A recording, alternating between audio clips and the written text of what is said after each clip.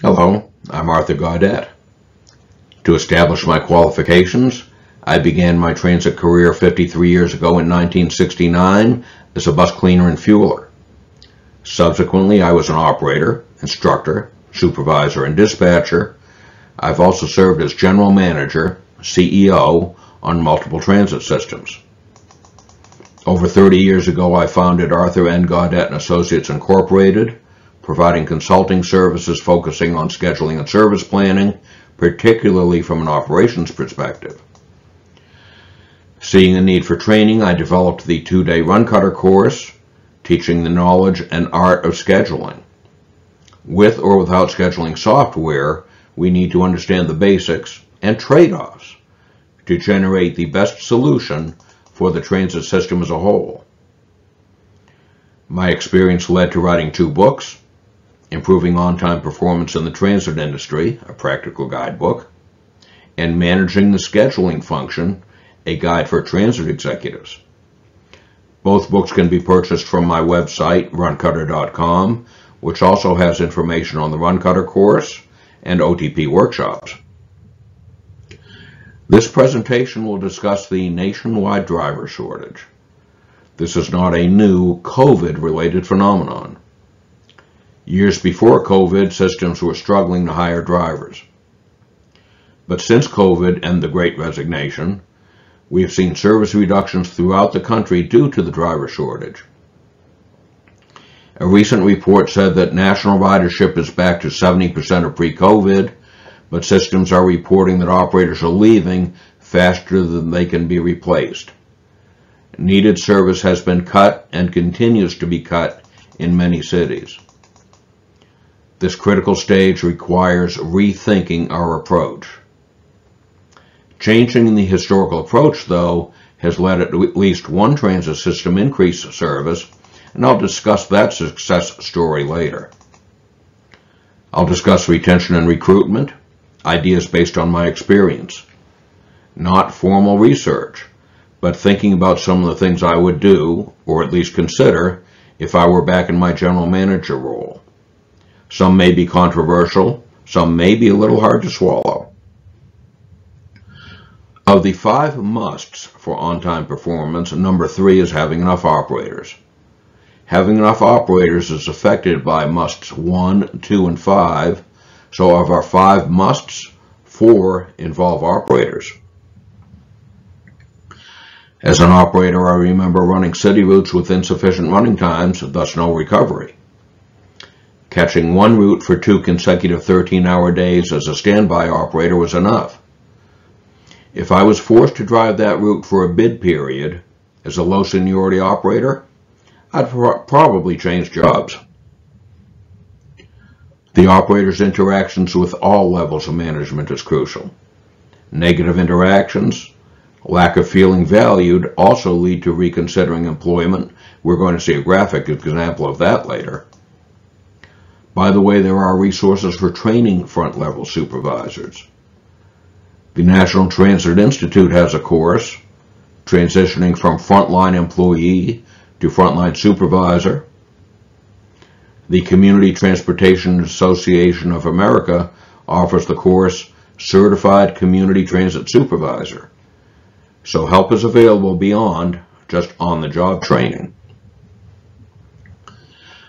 Clock face headways may work on paper, but not on the street. 4 pounds of sugar in a 3-pound bag, stretching the rubber band to the breaking point. The city route I recall driving was extended to a shopping center in the afternoon. It was virtually impossible to make schedule. There was no recovery. We had a scheduled 60-minute cycle time, even though it would have been much more realistic at 65 or 70 minutes. Exacerbated by heavy school ridership on one mid-afternoon trip, it was miserable.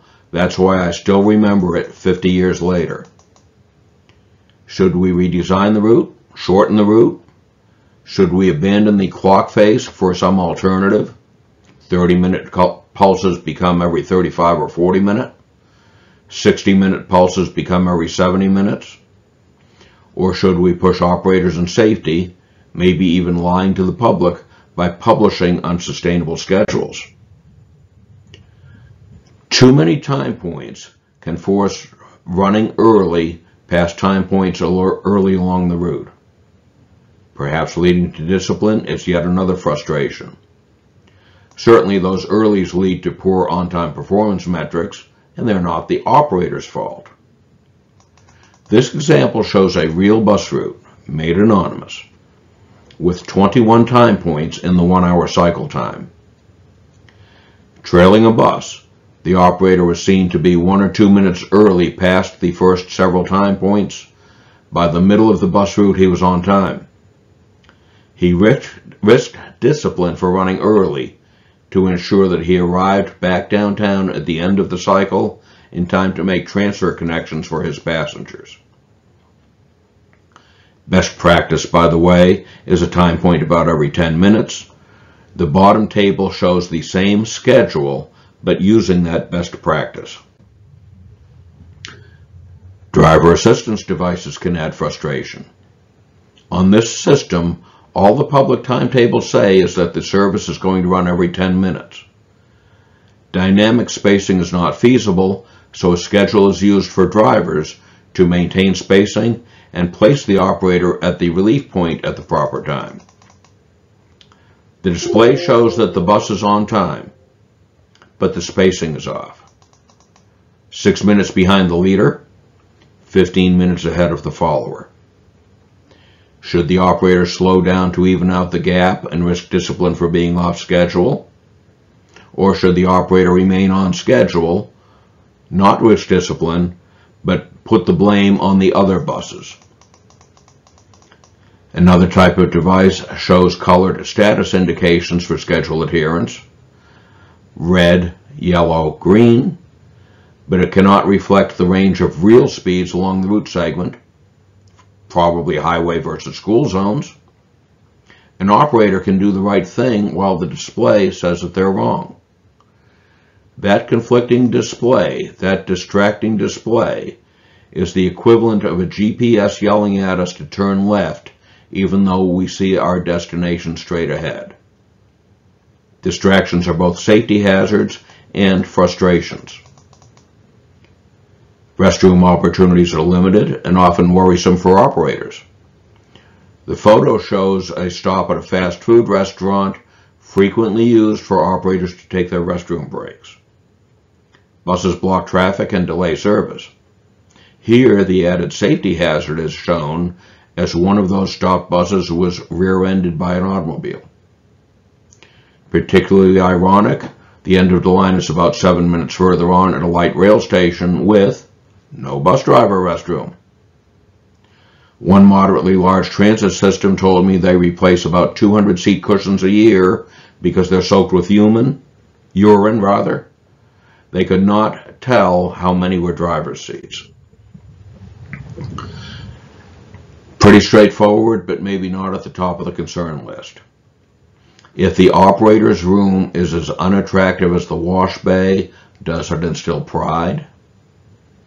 Numerous studies available online even discuss how colors affect productivity and mood. Do we provide a professional uniform? Do operators have confidence in equipment? Or does this add to a feeling of being disesteemed, devalued? Let's first look at some no-cost ways to improve morale. New operators may be more fragile, less resilient, as they are feeling their way into the organization and gaining confidence. Some systems report that senior drivers intimidate new drivers, perhaps unintentionally, by telling them war stories. New drivers don't have the standing to then ask them why they stayed if things are so bad, so it's up to management to minimize or offset the creation of bad attitude. Relationships will naturally develop. I recall visiting a property in the 1980s where operators proudly stated that they worked for the union, not for the transit system. Fuel was added to the fire as management fought allowing union stickers and patches on buses and uniforms. Perhaps one way to instill positivity is to establish a mentorship program among operators, perhaps with union involvement. Aside from team building, the goal is to increase the success rate of newer operators, lowering turnover. Selectivity is important. Further, we need to consider what incentives are appropriate for anyone who serves as a mentor. One way or another, a team will be built. Should it take the example I just mentioned where operators thought their employer was the union? Or should it be a team of everyone serving the public? How do we minimize that us versus them? Spend time with individual employees. Learn their names. Get out on the street. Ride and listen, especially with new operators. Not just 9 to 5 on weekdays, but at night, on weekends. Respect the odd hours they work by working them ourselves. Listen and learn.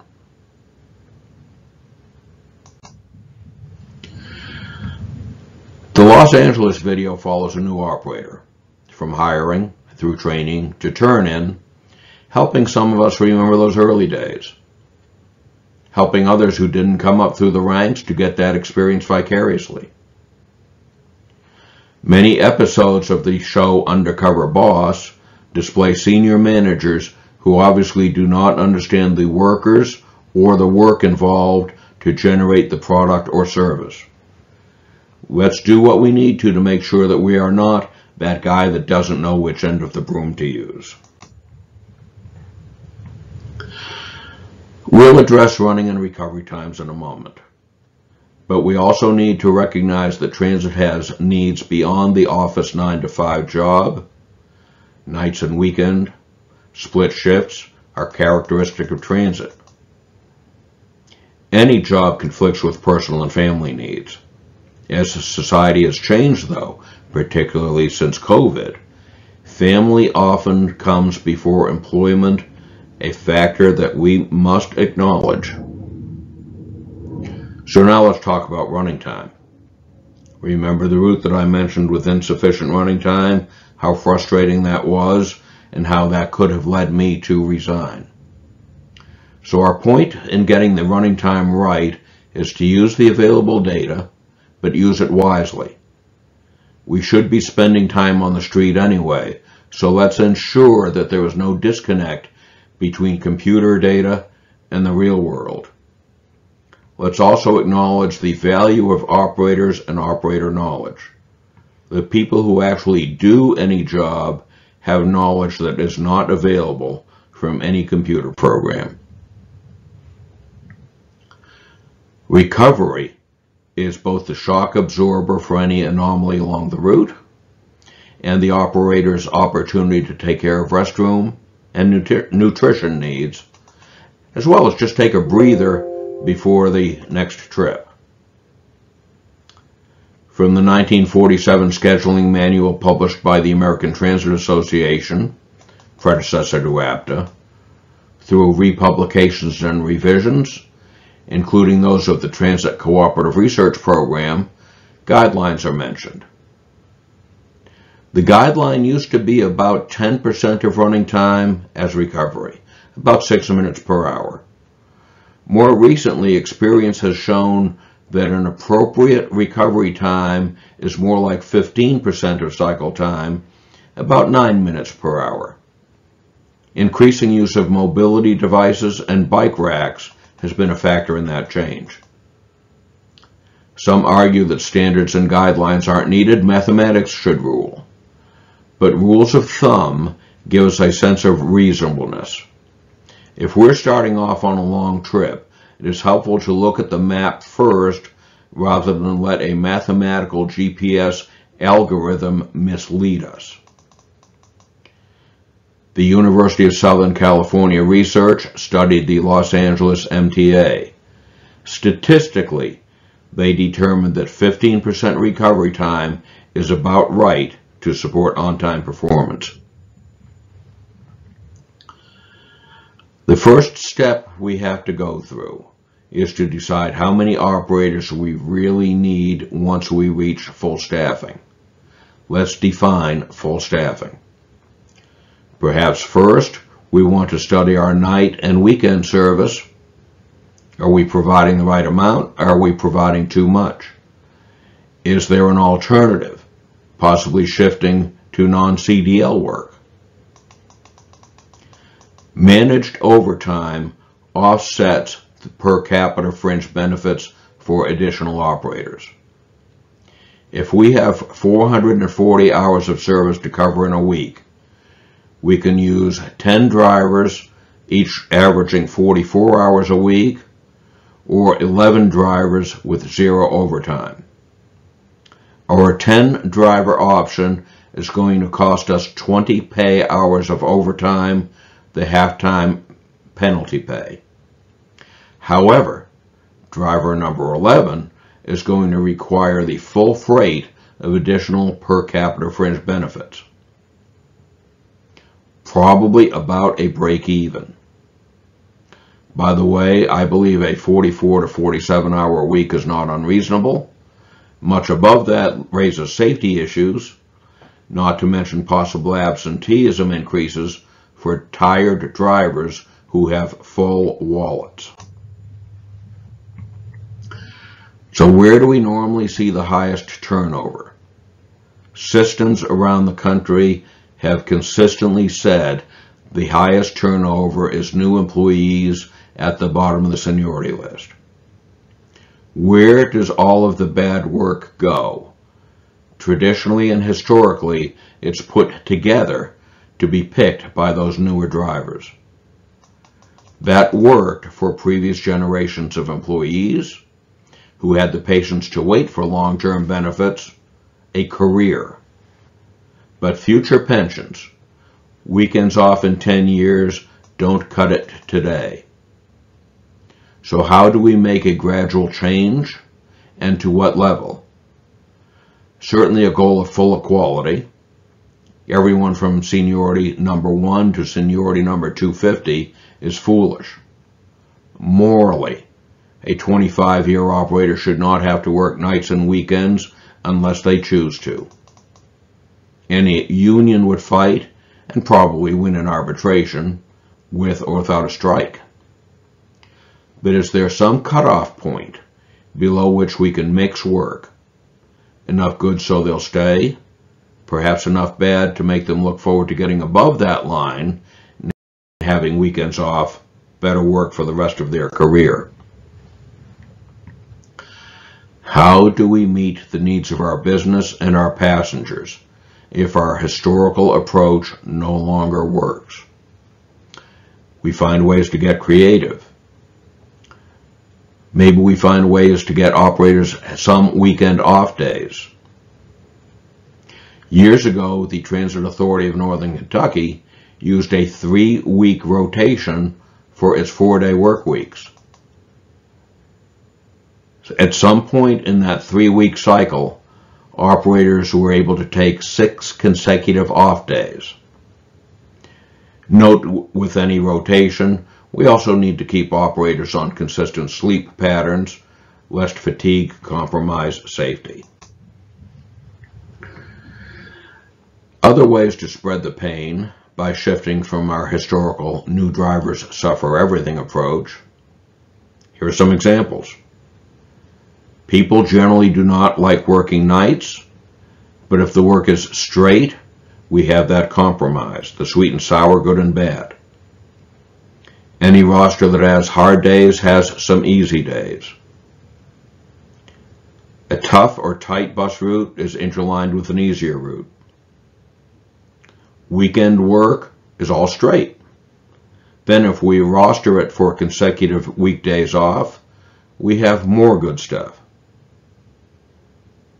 Transit implies splits, so any roster with splits is rostered for weekdays only with Saturday and Sunday off.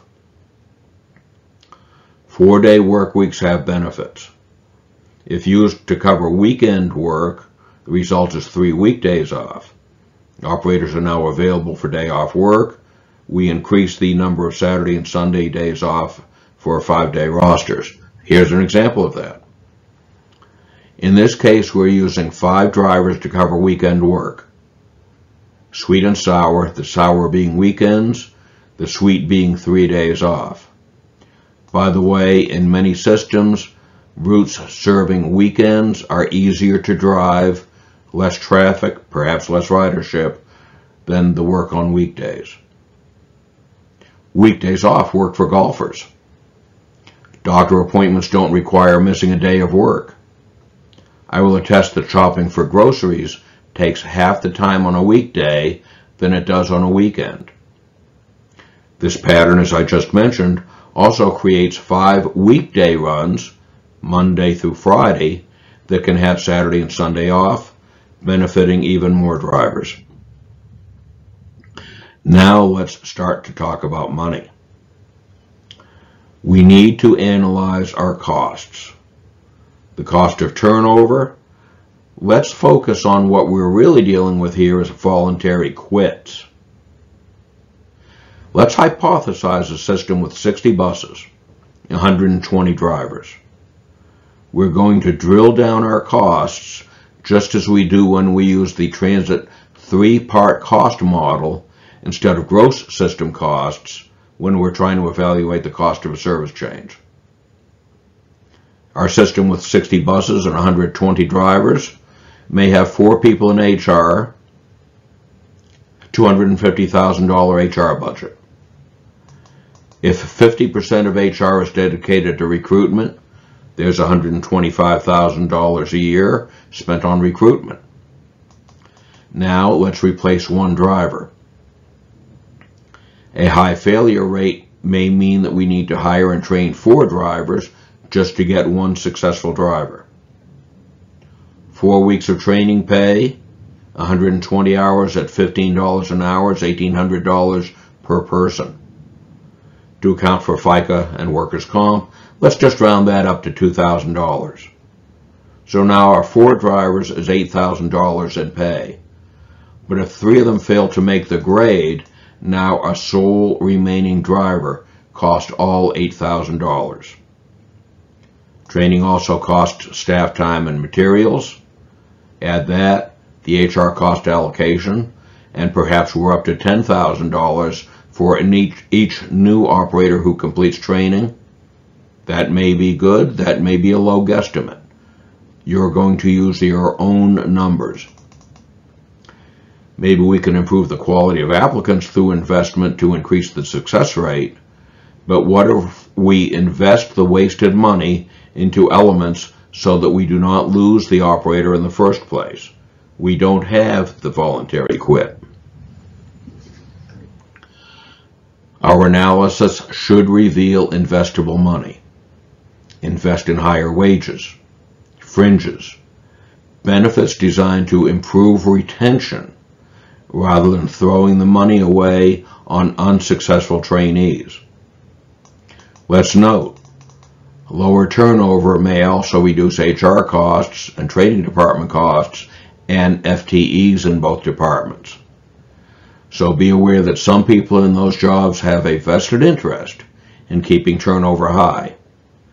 Not likely, but we must be aware of possible resistance so that we can overcome it.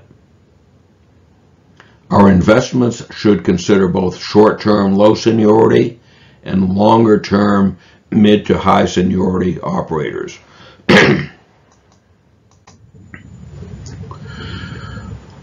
One consideration is timing.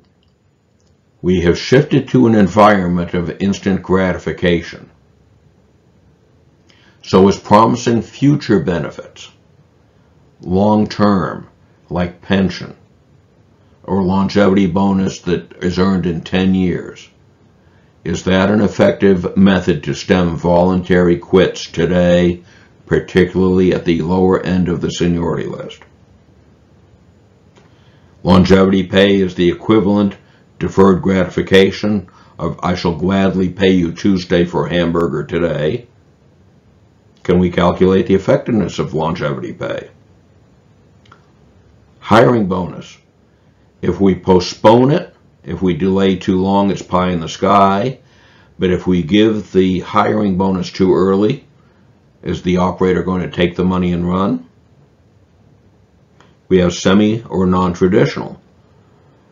A recent transit media report discussed a transit system that negotiated a labor agreement including night and weekend premium pay. Something else we may consider is a recruitment bonus, as current employees recruit other workers after that recruit has met some longevity criteria. But we also need to question who gets that recruitment bonus. If HR and management are only doing their jobs, then perhaps they should not be eligible for additional recruitment bonuses. Moving from that discussion of retention, we'll now talk about recruitment. Decades ago, a bus driver was a decent, respectable job. Ralph Cramden versus Ed Norton, especially when Ralph had enough seniority to work weekday-only straights. Now, though, throwing packages for Amazon may pay more and have more benefits. Delivering packages, DoorDash, driving for Uber or Lyft gives people more control over their hours, and they become, or at least think that they have become, their own boss. A billboard in the South solicits workers for a chicken processing facility at $24 an hour. Meanwhile, bus drivers at a nearby transit system earn $19.79 per hour. Yes, chicken processing is likely harder, dirtier work. The hours may be better. And with a family to feed, money and take-home pay are motivators. Restaurants and supermarkets will say that their vacancies are because, quote, nobody wants to work. The U.S. Bureau of Labor Statistics, though, tells a different story. This monthly report is available on the BLS website. Comparing June of 2019, pre-COVID, with June of 2022, arguably post-COVID, we see that in 2019, the workforce participation rate was 62.9%. 3 years later, it's only down 0.7% to 62.2%. That may be reflective of people who took early retirement. We may see a reflection of the gig economy of people claiming self-employment, driving for Uber, throwing packages. The net loss of the workforce is about 500,000. That 500,000 loss is only 0.3% of the entire workforce, or 0.5% of participants. Not very significant statistically.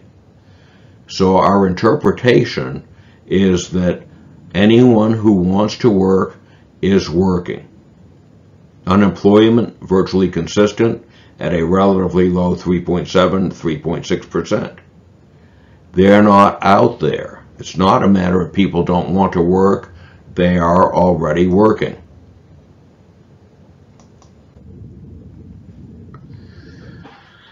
So a job fair, advertising in the newspaper, other passive approaches rely on the candidate to take the initiative. If that worked globally, we would not be seeing TV advertisements for cars, toothpaste, furniture. Advertisements are outreach designed to create both awareness and demand. So, should we be passive? Just hold a job fair and hope?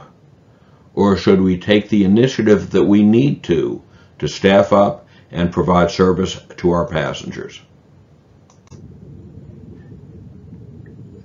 Athens, Georgia, Durham, North Carolina are two properties with which I'm familiar that hire drivers at age 18. Athens recruits from high schools. Speaking of active recruiting, doesn't the military have active recruiting stations, often near high schools?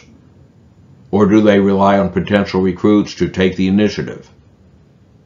I believe those active recruiting stations sell the job and the benefits, creating awareness and demand. Many retirees want something to do, at least part-time, to have a reason to get up every day. Recently, the Afghan refugee crisis was a rapidly developing issue. Many were truck drivers or mechanics serving the U.S. military. Before the Afghan crisis, we had other crises, including Syria. Wouldn't it be a win-win if transit found a way to integrate refugees into this ready resource? A recent report mentioned that one of the national management and operating companies was actively recruiting refugees. A win-win. We have driver seats to fill. Refugees need work. Let's move on. Are our age-old restrictive background standards, disqualifying someone for a minor offense years ago, are those standards still valid, or are they now out of date? So how do we actively recruit? Who are candidates? I suggest folks who now face the public, for whom a transit career may be a step up, maybe socially as well as economically. I have run into fast food counter workers who are not only friendly but went the extra mile. The produce attendant at my grocery store is always busy, always working, and friendly with customers. He also works part-time at a dollar store as well as part-time at the grocery store. He's a perfect candidate for increased pay with benefits. Now let's think about words transit as a career. If we promote from within, and I believe we should we not be able to market that opportunity for advancement as part of a recruiting strategy? The U.S. Department of Labor has grant money available for certain classes. I've also been informed that there may be tax credits for programs such as hiring parolees. Are there programs through our local school system, perhaps community colleges, that provide opportunities? If not for drivers, perhaps for mechanics.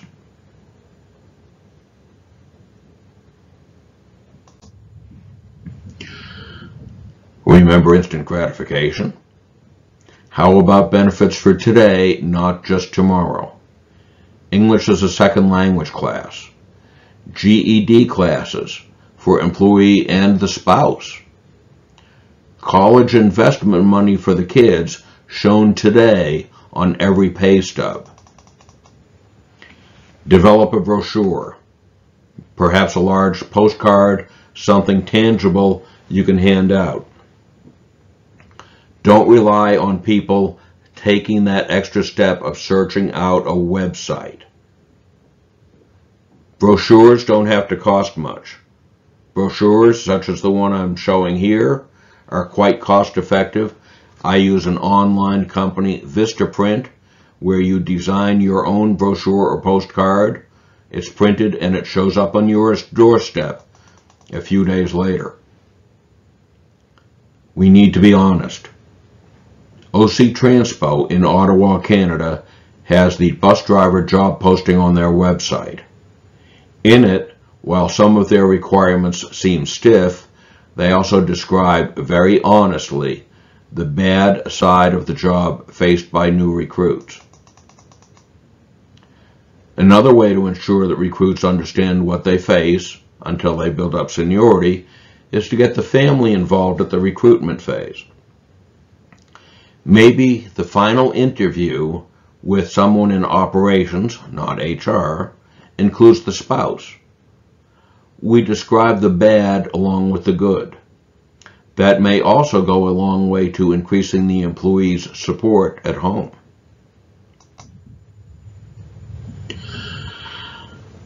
An example we're going to mention shortly is a system that was able to increase service.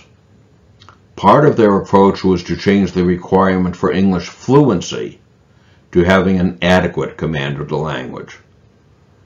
Their thought is that many can speak the language but do not consider themselves fluent. Notably, one of the cities that they serve has only 30% of the population claiming English as a first language. The grocery produce worker I mentioned earlier might need an ESL, English as a second language class, if only to build his confidence, perhaps generating a great worker for a small investment. Child and senior care are issues. Austin, Texas has had a successful daycare adjacent to their main operating facility for a long time. If your garage is adjacent to your transit center, this could also help passengers caring for children or seniors, maybe even be a revenue generator. For new hires, is the lack of a way to work a barrier? Perhaps we need to consider a transportation allowance at some point, an allowance for Uber, Lyft, or some other method to ensure that bus drivers can get to work. A recent Transit Summit presentation discussed a transit system that recruits previously incarcerated individuals as mechanics. Their state prison system offers diesel mechanic training. Selective recruiting, also for operators, may be another win-win. This is not just being a do-gooder. Perhaps there is a valid business case that will have multiple benefits. The district attorney, the parole and probation department may have as much interest in returning folks to society as we do in filling bus driver seats. They may be a resource in program development. Police and fire departments have chaplains. Is that something that we might consider? Previously incarcerated people I know personally have a valuable perspective. I'm going to risk calling that inside knowledge. In the words of one, and I quote, "Most offenders that are looking for jobs are willing to work hard and are looking for a job with some stability that they could possibly make a career, and they're looking to learn something new." End quote. But it's going to be essential to get out in front of the story with both the media and current employees. We are going to want to get media support by getting out in front of the story rather than risk crucifixion and misinterpretation later. We normally consider a trainee who fails to turn in or to make it through probation as the employee not making the grade. But a question should also be whether we have anything in our training program that encourages voluntary dropouts. Bad attitudes, rules that even a trainee might think dumb, discredit the organization. One example is a system I saw that pays for uniforms very early in the training, despite knowing that they have a high failure rate. Not only is that a waste of money, but it's something that's going to make even the trainee question management's decisions. Is an evaluation of your training department needed? Maybe some ways to evaluate training. Operations management, senior management, spends a little time with the trainees in an informal meeting. No trainers in the room. Go off the record. Maybe it's one-on-one. We're trying to determine how things are going and whether there are any problems, whether trainees are satisfied. Again, we learn by listening. When the union gives its presentation, we want to be sure that there's management representation, just in case the union says anything that isn't entirely true. Again, I have seen an example where the union, at a system where membership was not required, tried to increase membership by telling trainees that management's only goal was to find ways to fire people. We may have an asset coming up. The Federal Motor Carrier Safety Administration is experimenting with a modernized commercial driver license skills test, focusing on day-to-day skills rather than some of the arcane detail we have seen in the past. The last report was that it is in a 3-state pilot program. The theory is that it will be a shorter training program and an easier test, more focused on what is needed day to day. So after operators turn in, where may we see more voluntary dropouts or terminations? What is the hardest job for operators? The extra board. Where do most newly turned in operators go? The extra board. So are we setting up new operators for failure by giving the newest person the hardest job? So now we have covered both retention and recruitment. Let's now turn our attention to another, possibly indirect cause of voluntary quits.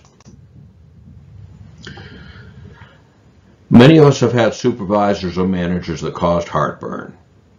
Remember, there are competing job openings elsewhere.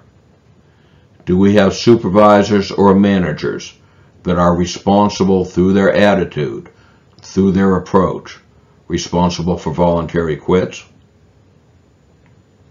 If a supervisor's or dispatcher's job is to support, how does an answer, quote, do the best you can, fulfill that goal?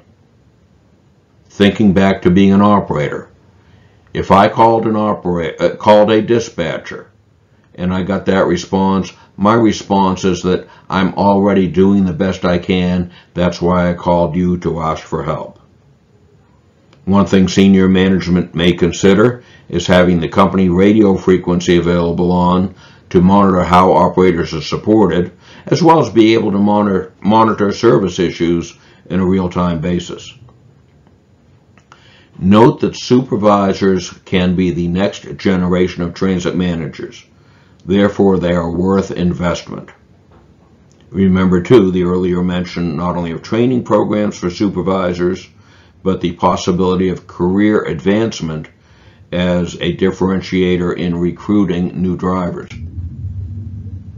So first a note, these videos I'm about to show are available on YouTube. I contacted the television station. The TV station sent me to YouTube when I requested permission to use the videos. They also referred me to the YouTube Fair Use Policy, which is why I am playing these here. So let's listen to an example of non-support from supervisors. Obtained by the WBRZ investigative unit through a public records request shows the driver noticed a problem. I have a check engine light on this bus, and it's not going over 15 miles an hour. Yeah, that's normal. It was anything but normal. 12 minutes passed and the situation on bus 202 became worse. Bus 202. I've had real bad fumes coming out the back of this bus. It's coming out bad. I'm asking, should I go up here with this bus like this? 24 operators, you might be polluting the air, but it's not going to harm anybody. Drivers we talked to declined to go on camera out of fear of being fired, but all of them say the situation put the public's safety at risk. They say it also exposes a big disconnect between dispatch and the people who are driving the buses. So here's bus 202. Yes, there was some air pollution. By the way, did you notice that the dispatcher did not even call the operator by name, just referring to her as operator? Calling operators by their name is a sign of respect. Respect fosters the sense of belonging. The most dramatic fire of the year was this one at the Mall of Louisiana, as a CATS bus was engulfed in flames.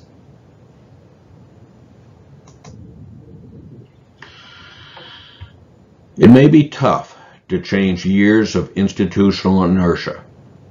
Selling new concepts, risk-taking are hard. Here's an example reported by the transit media where management's efforts were rejected by the board and service was cut.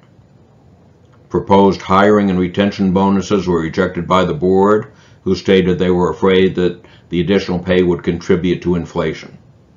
Passengers suffered. Good news, though, is another example in Massachusetts, where a new approach resulted in hiring enough operators to increase service, increase frequencies, for the first time in at least 60 years.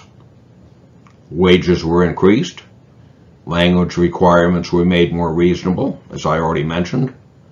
They marketed the job, not just having a job fair and hoping for the best.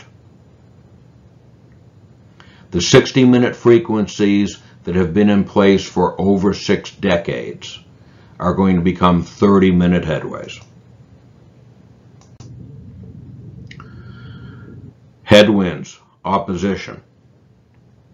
So from labor, why might we see some opposition to our efforts? Does the union make more money from initiation fees, resulting from high turnover, than from dues from longer-term members? Do 2 to 5 year operators pose a threat for future union elections?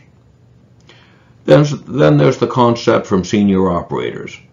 I suffered for years, you should suffer too. You shouldn't have it any better than I had it. Fear of change, institutional inertia.